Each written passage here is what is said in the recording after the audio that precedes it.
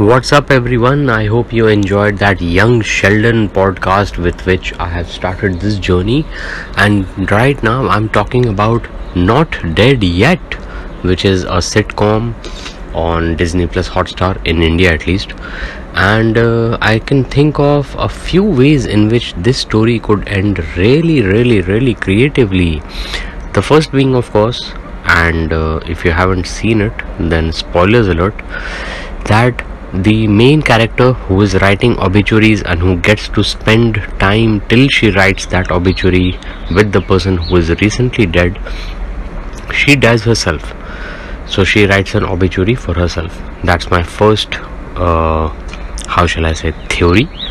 The second one, of course, is that not of course, but to my mind, of course, is that she writes an obituary for people who are very close to her, and that might of course lead to a lot of character development and many more episodes. So let's see how long they can keep continuing this parade of people who die before their obituaries are written. Or rather, I want to draw your attention at this point to the fact that many famous people's obituaries are kind of written ahead of their deaths, and I aspire to be one of those.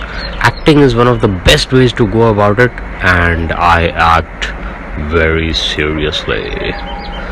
Alright, anyway, it's not just voice acting, it's actually on camera acting, and I love the camera, and I do believe that the camera loves me. It's hard to tell what an inanimate object loves, but in any case, another way that I think this Not Dead Yet show might end or might spin off is that she has already refused to be promoted or changed to a different department or something or the other.